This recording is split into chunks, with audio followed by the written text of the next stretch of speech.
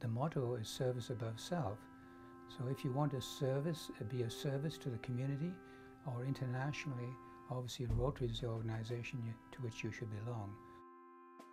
The great thing about joining Rotary is that you find yourself in the company of like-minded individuals who want to give back to their communities, who feel that they have accomplished and succeeded with the help of those people surrounding them, with the help of their communities, and now want to give back. Everything about what Rotary stood for, the integrity of the people, the direction, the focus.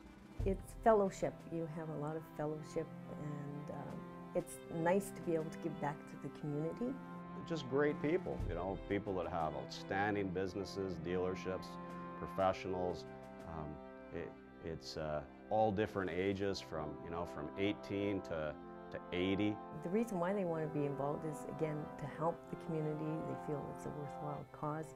And all the funds that we do raise, it is going to charities, and it doesn't benefit Rotary in any way. It all goes to the charities that we raise the funds for.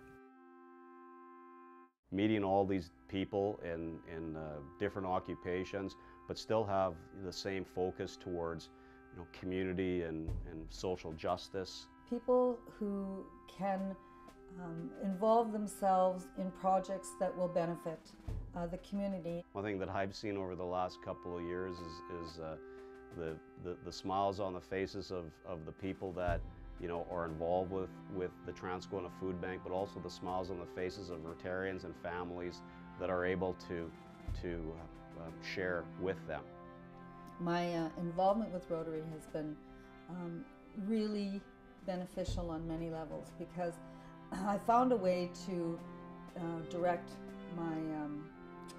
my need to volunteer, my need to want to give back. If a person wants to belong to an organization that's making a difference, quickly, I invite you to come and check out a Rotary Club. Come out to a meeting.